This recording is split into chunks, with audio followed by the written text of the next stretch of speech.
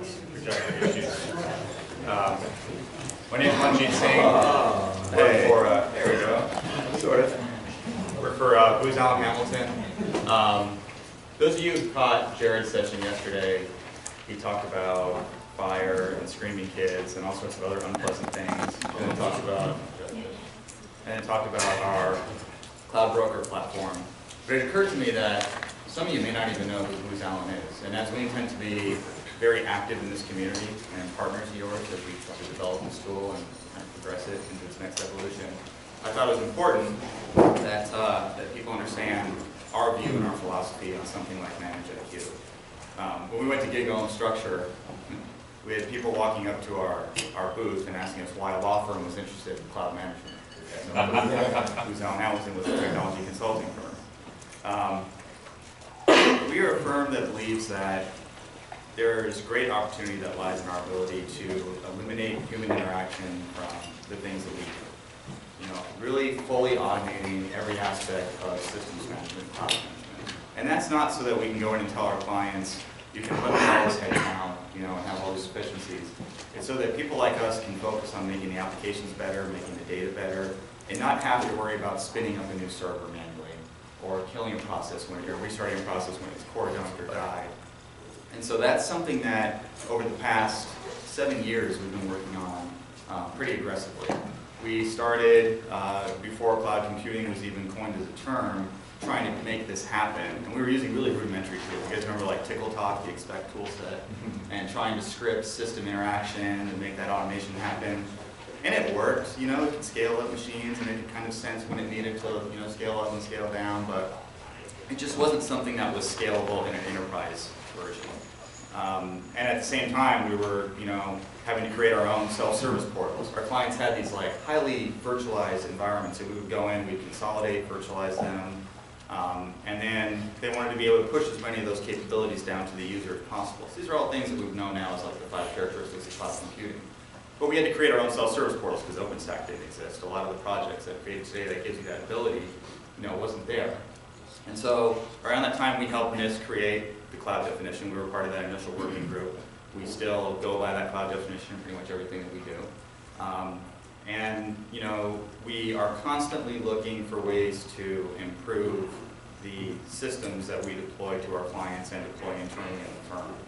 And in, I think it was 2009, 2010 timeframe, we started talking to a small company called ManageIQ. We were looking for the best cloud management tools out there. And you know, we had gone through the whole thing, CA, BMC, you know, a lot of the stuff that probably a lot of you guys have worked with before. We felt that ManageIQ was the most sophisticated tool in a price point that was just, you know, blew the competition away.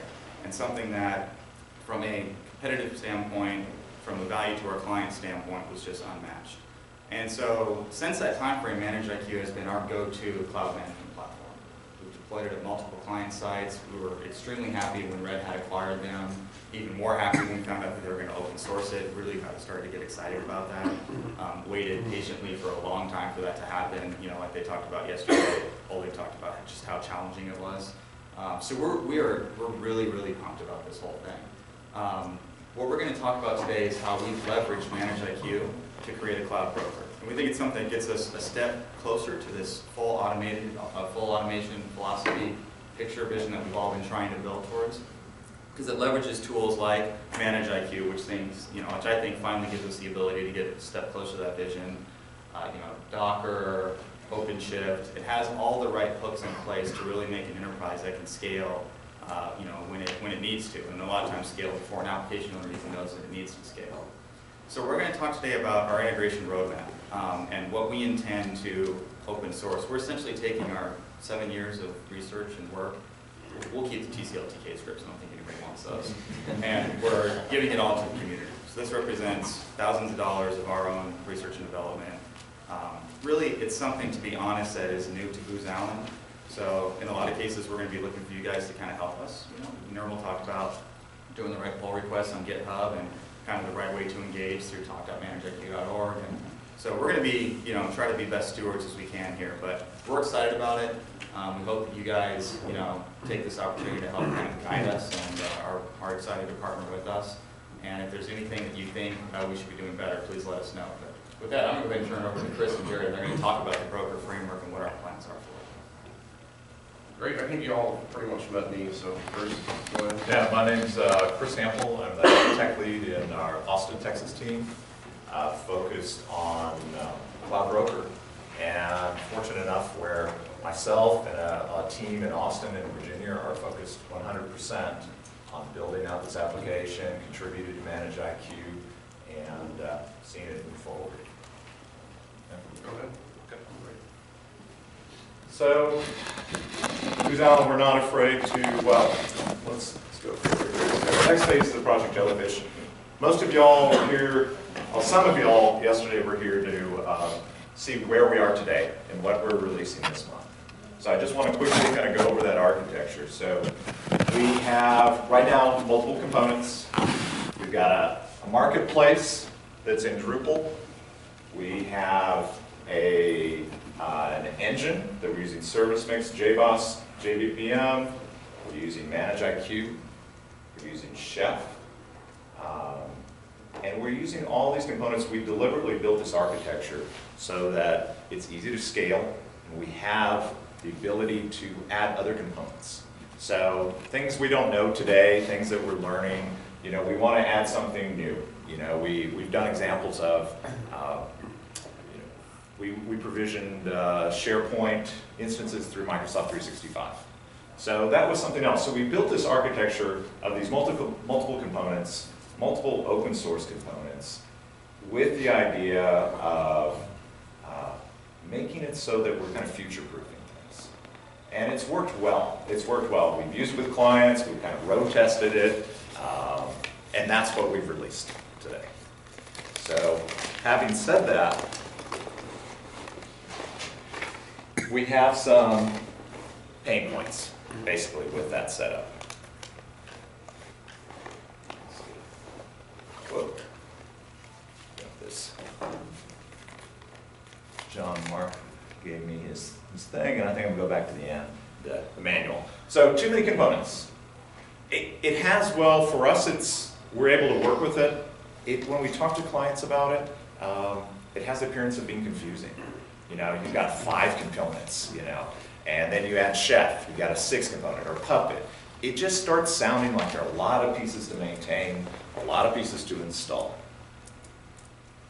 Too many languages. So we have Drupal, PHP, Service Mix, and Java, ManageIQ, Ruby.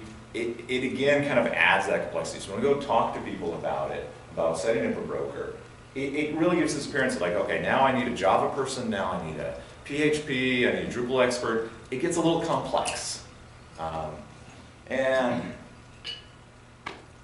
we want to try to deal with that. So also, with the current marketplace, we still have non-admins getting into ManageIQ or Cloud Forms. And that's fine, but our goal is to empower other users to be able to go in and I'm the project manager. I want to go into Marketplace, I want to order services. I want to fire up the Jira instance. I don't want to have to go into ManageIQ, which is much more admin. The UI is much more geared to that. So we have some features right now that are, if I want to go and add memory, I have to do that. If I want to stop an instance, I have to go into ManageIQ. I have to go into Cloud Forms to do that. So we'd like to limit that. Master of record confusion for catalog and chargeback quotas. So right now, I think somebody brought it up, question yesterday, is in my Drupal marketplace, I have to go set pricing. I set pricing in ManageIQ for the actual usage, and I go to Marketplace to set the pricing for there. And that causes some confusion because I have to do it in 2 places. Same thing with chargebacks and quotas. So one of the big things that we've added, and we talked about yesterday again too, was that project-based costing and quotas are really important to a lot of our customers. So when I go create a project and I then order services against that project, I need to make sure I'm within either a resource quota or I'm in a dollar amount. And some of that information is stored in the marketplace, and then we go back to ManageIQ, Cloud Forms to get the actual chargebacks and to present that info. It's a little confusing because it's being managed in multiple spots, and we want to start eliminating those things. So this is Project Jellyfish Phase 2. So in Booz Allen, we're not afraid of really taking a metaphor and just beating it to death. So this is our April 2015 release. Jellyfish, their second phase of development is afraid. It's your guess. Fear? Your guess is as good as mine. You can't say it either. You can say it, that's right. Okay, so a big part of this new release is a new marketplace. So we've redesigned the marketplace. We're using a new UI. We're making it separate, Ruby on Rails. Kind of eliminated additional language, make it much more aligned for the future to integrate with ManageIQ at some point, or connect more closely. We're using Twitter Bootstrap. I know I would like to talk to y'all some about the advantages you're using. Was it Patternfly? Thank you. Some of the possible reasons maybe we should use that instead. And I'll show you some of our designs for that and what we've done so far. So we've already started this process. We've got a unified service catalog. So instead of having these two catalogs, one in the Drupal marketplace, one in CloudForms, we want to unify that and just pull that information through APIs. So greater visibility and control of VMs in the marketplace. So that's kind of addressing that other thing I talked about, where we're putting a lot of users, forcing them to go into ManageIQ to do some things, and it's users that you probably don't want to go in there. So we're changing it so you can see more information and you can do basic functionality. Let's take care of 80% of just basic functionality. I want to stop my VM. I want to see kind of some usage based on that. Things that I would have to go to ManageIQ, but now I want to display that in the marketplace. Search for services based on requirements, the service wizard. So one thing we hear a lot about is, okay, I can go into the catalog and I can search for things like, I want a new Apache server, I want to set up a web instance with 3-tiered lamp stack, these kind of blueprint things. But a lot of times, a lot of the users don't know that yet. So instead of asking them to search for like a specific thing, give them questions. So we have, say 10 questions. You answer that question. What's your security level? What's the type of application you're doing? And based on those, on the right side or the bottom, filter out what catalog items they can choose. So this is a big thing that's come up a lot from our customers. So kind of a little more guided shopping experience. I've got some screenshots. I don't know if you can see some of it. Looks much more modern UI. Here's the landing page to have traditional kind of marketing type pieces. Learn more about us, contact. Here's what we do. Initial page, dashboard. Kind of a standard dashboard with nice things to see. Your budget totals based on product, your usage, the health of your environment. Which projects do you have? So we're very organizing things around projects all the way through, because that seems how a lot of the customers and users we're addressing think about it. So you can see kind of various health of it, costing, status, and usage. Catalog, a much nicer looking catalog with a full set of services, a nice display, nice organization, faceted search going down the left, so I can kind of drill in and select different items. Same thing, search results. And this is kind of where we're going to have the similar thing. I don't know that I have a slide for it, but what I talked about for the requirements, for the questions. Similar type things, ask questions, get your results on the bottom. Order detail, nice kind of Amazon-like experience. I go in to select something, here are my options, here I've got plans for it, descriptions. And we in our existing marketplace too, there are a number of options that we ask typically. So when we provision something, we do it through a combination of when I create the project, I fill out a form. And in that I can set things like, hey, this is going to be a production system, or I'm going to have dev test production. I'm going to have, this is all, a high security level or versus low security level. And then when you go in and order things, you also get options. You know, hey, either I want to put this in AWS, I want this in OpenStack, you know, where do I want to provision this?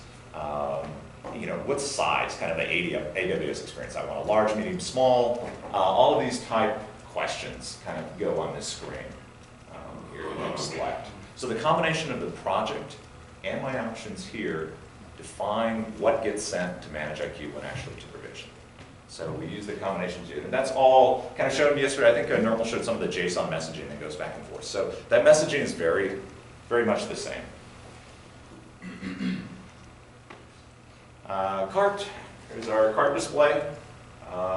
What we also have, you can sort of see it up on the right. It's a little small, but where, you know, the quota based. So in my cart, I could have a dollar amount that I can order against, or it could be, we have seen instances where they want it resource based. So you have 20 CPUs, you have X amount of RAM, you have this much storage, and you then can order up against that storage.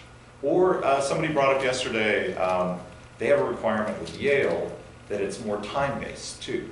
So I think with the code, a modification could be made if you all had an instance where you want to apply this that was time-based. So I don't want to, I have one I'm setting a retirement date based on the end of the semester, but also they can't order anything up to that point also. So there's like a requirements quota rules that happen here that we're trying to keep as flexible as possible. You know? And all of this stuff too, we're going to open source this. You know, we're looking for y'all's input in this and to kind of help us and guide us on things that you see or other practices that would help us develop this in a way that will work for more people. Manage your projects. So I'm seeing a project overview. All my different projects that I'm managing at this moment. You know, the health, if there are any issues. Again, very project-based. Individual project management. So within a project, here are the people I have assigned to that. So one thing that we have right now that we'll definitely keep is collaboration on the workflow. So this is kind of outside of ManageIQ, but it's when I create a project, I want to say, here are the people that are here going to help me fill out this form. Here are the people who are going to be on the project. Here are the people who can order. And by the role I give them, they can either order services, or they can view kind of the project, or maybe they're just the, you know, like the accounting person, just need to see how much we spent so far on that, or get some chargeback information for that. So I can manage kind of those users here and see those. But I guess the other piece with that too is not only just what they can do once it's provisioned and up and active, but I need somebody to help me fill out this request. So we have a project request form that has a security component. Describe your security environment. Maybe I've got, I don't know, you know, I'll ask Nirmal, you know, help me fill this out. So I add him to that, and we can kind of collaborate on filling out this project request. So something that we've seen in practice. No problem, Chris. Thank you. Same thing, project request form. All of the building, obviously, where we can kind of customize this, you know, approvals. Okay, so that's kind of what the marketplace looks like, you know, from an overview standpoint. We think it looks really good. We're trying to make it in ways that will, one, be effective, but also fit into the overall environment. And again, we are open for so just to add to that, you know, I really think, you know, so the term broker is really important because the functionality added, it's not to replace the UI of Hample or ManageIQ. You'll still have all of that. It's really more about being like that third-party person and being and helping to make decisions, being more like an Orbitz-like experience. It's probably more about UX than UI at this point. So the different modules we add are things that you really wouldn't have in more of an administrative tool. We don't want it to look like a tool at all, really. We want it to look like more like a portal or you know, some sort of storefront, if you will. The project management stuff and you know what you're able to actually modify from like VM's perspective, start, stop. We haven't, you know, whatever we can control, great. You know, I think we haven't quite decided, you know, at this level, at this abstraction, how much of that control are we going to push up versus just putting a link and having them log into like ManageIQ, for example. So those are things we're still working through. Definitely. So outside of the marketplace, other ways we're looking to contribute for this next phase that I can't say the name of. Rewrite the engine in Ruby. So we're addressing some of the issues I talked about, the main points. You know, we have all these different components that have that appearance of being complex and these different requirements. Now we had Java in the past. So we're looking at either just plain rewriting it in Ruby or getting rid of the engine as much as possible and really handling that just right through the marketplace and ManageIQ. Yeah, I think, and then now as the APIs on ManageIQ approved, the need for our engine as it is today pretty much goes away. And, you know, I think we talked about that. So, you know, we'll definitely be contributing on the APIs because now we can just have direct integration. It's much more clean. Yeah, so the engine in the past kind of handled as that middleman. You know, took the JSON order files from Marketplace, transformed that, did the right calls to cloud forms in the past, you know, ManageIQ. It also did a little transformation, but we'd like to get rid of all that. Another thing we do is, through our contacts and relationships with Booz Allen, encourage and work with other cloud service providers to be active in the community. And so we want, you know, a plugin for Azure, let's say. Let's get Microsoft involved and use our contacts to help get them engaged to do the writing and the maintaining of that and contributing that part. So that's a big way we think we can contribute, you know, through our existing relationships. Google, Amazon, the same sort of thing.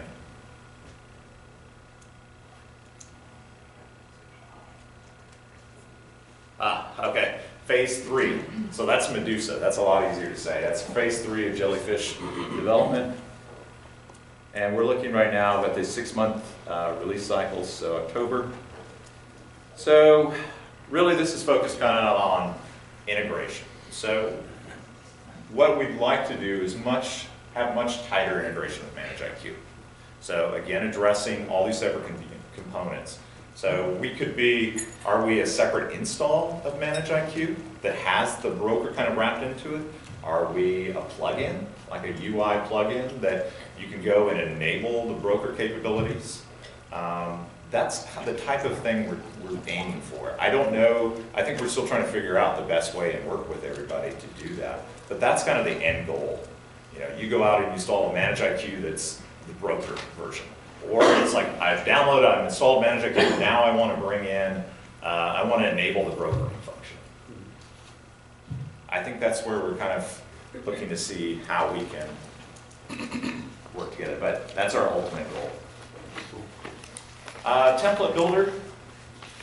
So with the template builder, one of the things we see and hear a lot of is, okay, I can order individual services, but I want to build, you know, like a cloud formation. I want to kind of design these systems a little more easier. You know, what can we create as sort of a tool to help people design that from the UI, regardless of where that is, and have that get pushed to cloud forms.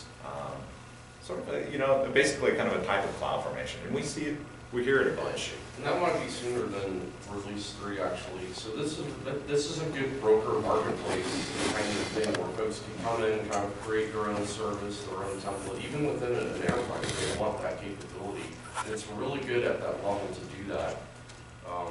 You know, I think there's a couple other tools that have attempted to do this. I think if you go to RightSkill and kind of see how they did their Right scripts and now that whole marketplace, kind of similar to that, but at a higher level, I think, is really what we're aiming for.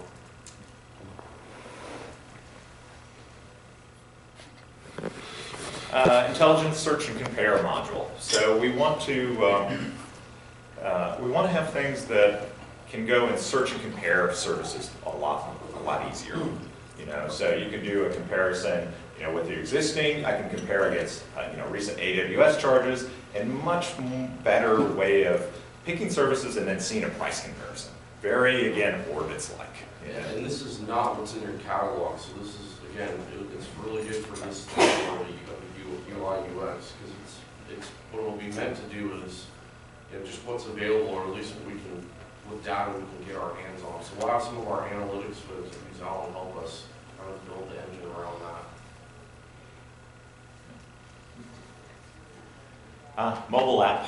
So again, this may or may not be that phase. It might be the phase earlier, but you know, a mobile app to check on my services, check on my project, access, do some base type functionality, you know, with that app. And we'll have a prototype of the app in the next couple of months, and we haven't decided how we're going to push that out, but we will be pushing that out to the community too. So those can improve it. Fully integrated engine components. So this is kind of what I was alluding to earlier, where you know, we want to get rid of the engine. It's just timing. So either we can do it this next phase, or it might be the third phase, but we'd like to completely get rid of it. At the minimum, we're going to change it to Ruby on Rails and have some sort of handler message bus, you know, like that, just to simplify. But goal is to get rid of it. Contribute on multi-tenancy LDAP federation, something that, you know, ways of us directly engaging and helping, you know, code and contribute pieces on that. I mean, that's something we see a lot where we want federation, federated access. You know, we have instances in the past where we got a government client that they want to, in essence, be a provider to multiple agencies, and they need to then connect to their different AD environments. It comes up. Does free IP do that already, or no? I'm sorry? Does free IP do that already? We haven't been able to get anything running very well, so maybe there's some information that would help us with that already. Yeah.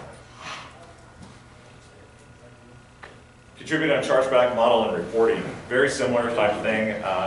You know, I know y'all are working on that. That's probably in y'all's roadmap as part of the ManageIQ community, but it's something that we, you know, we'd like more robust chargeback reporting for sure. Yeah.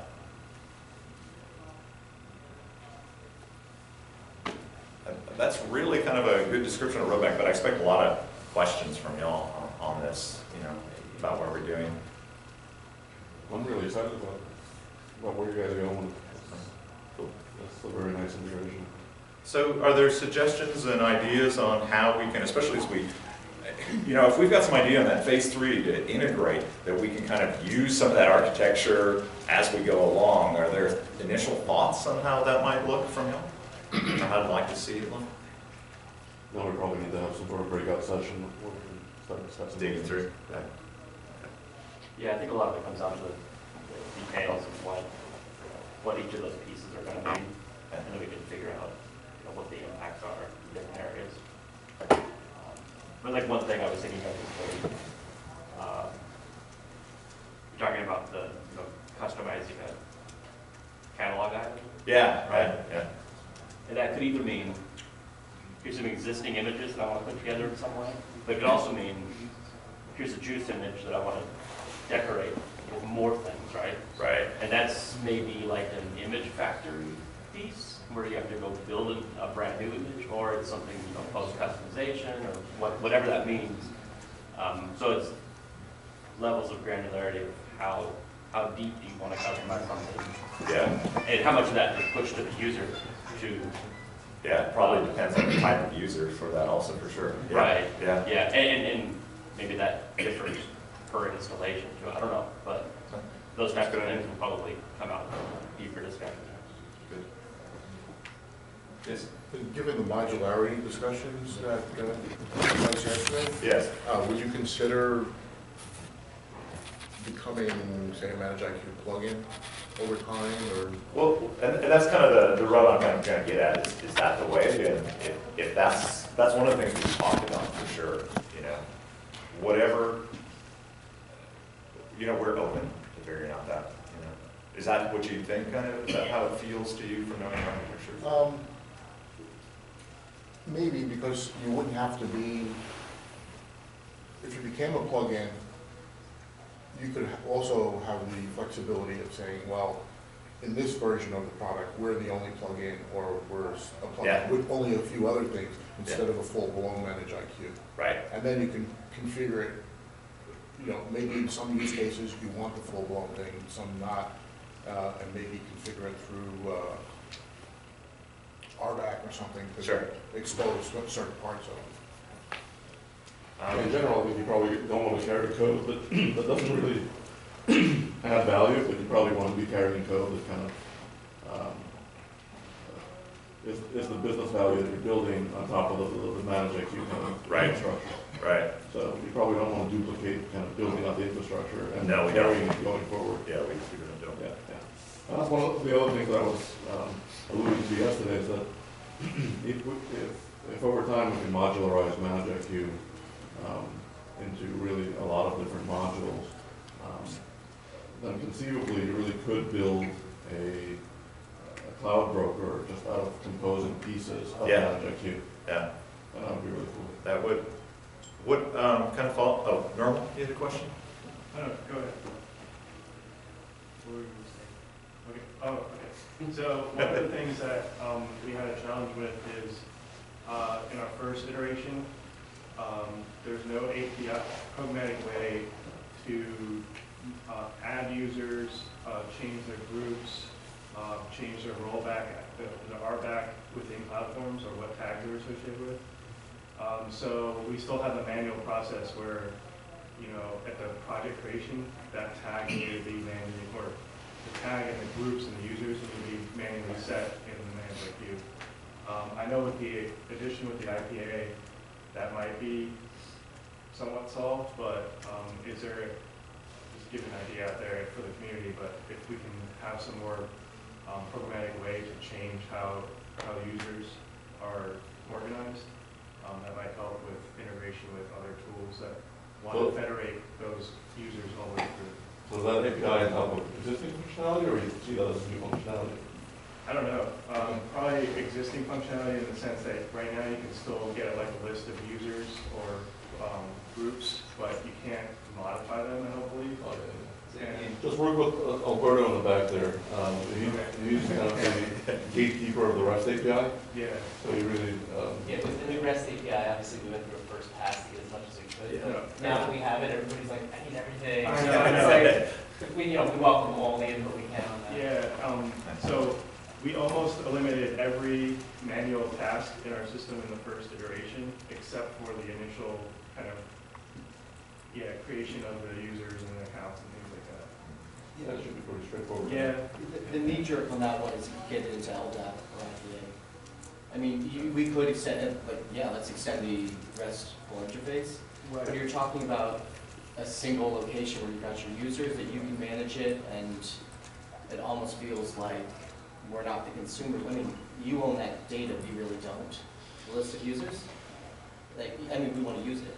Right, but it's like associating that with that group with a Yeah, tag, still the for great example. I mean, the role-based definition of the group is still in Terraform and not still P. Oh, Yeah, that's always the tag been. association, and that's what he's looking for. Yeah. So that part is not about IPA. That part, Yeah. the IPA is about linking a user to a group that matches in Terraform, so there's still that definition. Yeah, and if through IPA you can have it so that it dynamically selects an attribute from IPA to create that group, that's great. Then that's the route we would take.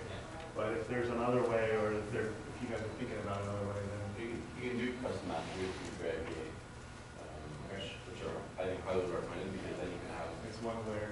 well, in the nice free IPA UI or CLI, you have like, your name and your last name and stuff, and like your car or driver's license number. You could also have the, Project code. project thingy or whatever. Okay. And there's a nice one module that does all this too. Another question I had was, what are the big challenges you think, knowing what we have today, to make this work? I mean, we can do a lot of the UI and all those pieces, but what are the challenges do y'all foresee with kind of where we are? I mean, the pluggable architecture discussion yesterday was great, and it seemed like there was a lot of things. It sounded great, but we're still kind of early stage with some of this stuff for sure. Anything that kind of jumps out that we're going to face kind of as a Well, I think kind of building out a pluggable architecture on both the UI and the backend side is going to be challenging, and it'll take time. And I think kind of the more input we have, in the community on that, both at the requirements level, at the design level, and at the implementation level, I think we'll need help on all those areas to kind of really make it robust and kick directions into the future. And specifically on that question, I think the service catalog, Yeah, that's a concept that it seems like there are 3 or 4 different implementations of that coming from different angles, whether we support heat confirmation, right. whether we have services internally, how exactly those line up. So I think that one key component. I see that you were talking about implementing your own as well.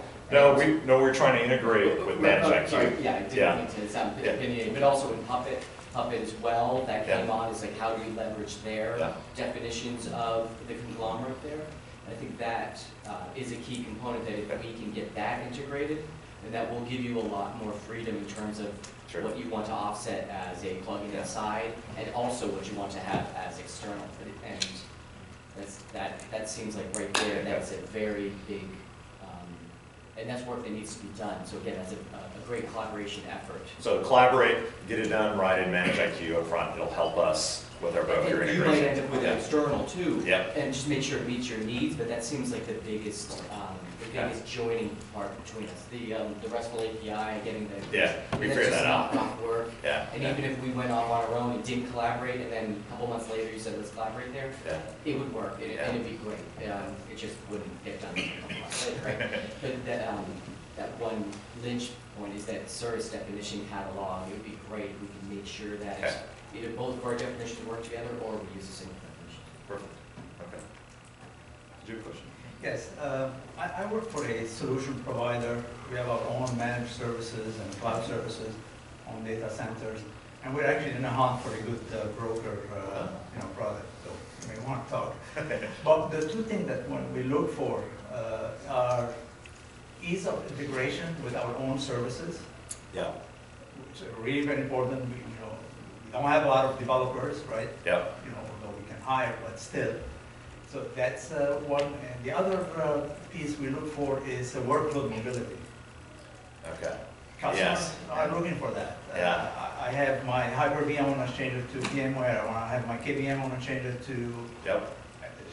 There are resources out there, there are tools, but, to be part of this whole engine, broker, That's a good point. We have thought through that. That's a great broker type function, and it would look really nicely, and it would fit really nicely in that arena. So we have talked about that. That'd be great if we could maybe get some thoughts on that.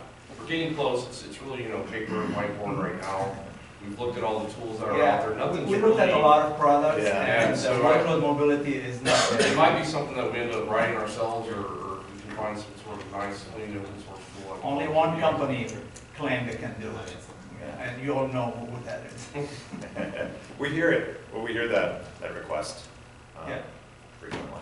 Yeah. And we see it also. I mean, it's very peer-to-peer, right? I mean, it's to your point, it's from point A to point B, and there's nothing that can generalize the use case.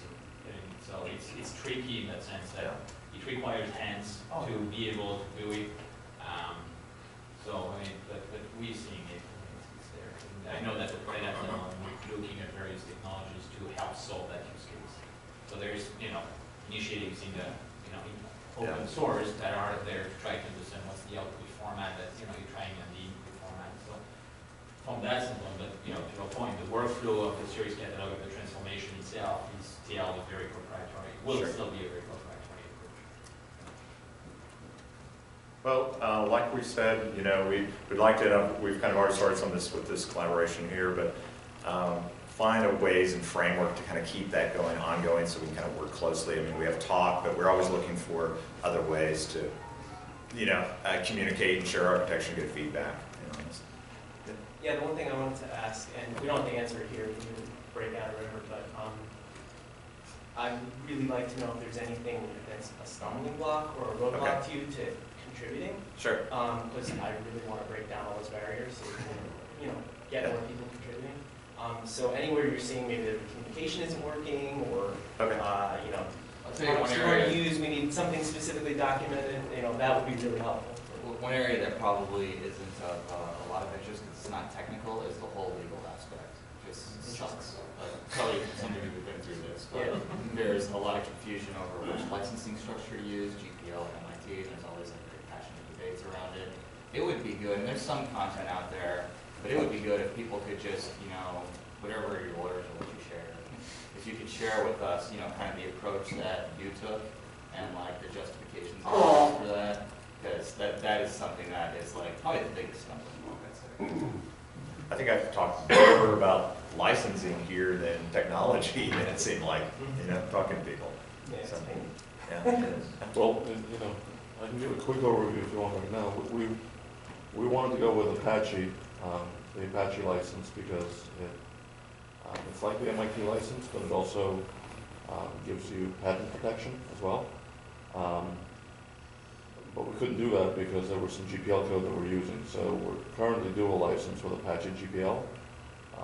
When we get the GPL libraries out of our system, then the plan is just to go full Apache. But right now, for I don't know, whatever period of time, a year, 2 years, 3 years, we're going to be dual licensed, and then someone will split off. Okay. I think that's all we have. So Thank you very much. What we'd like to do now is just action items here. A few breakout sections around API, catalog, and UI.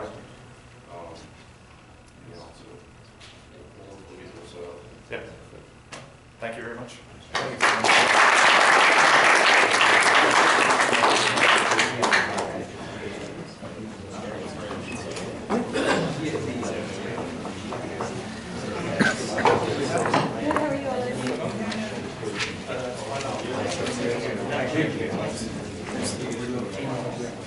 Thanks. Hopefully, it looks like just started.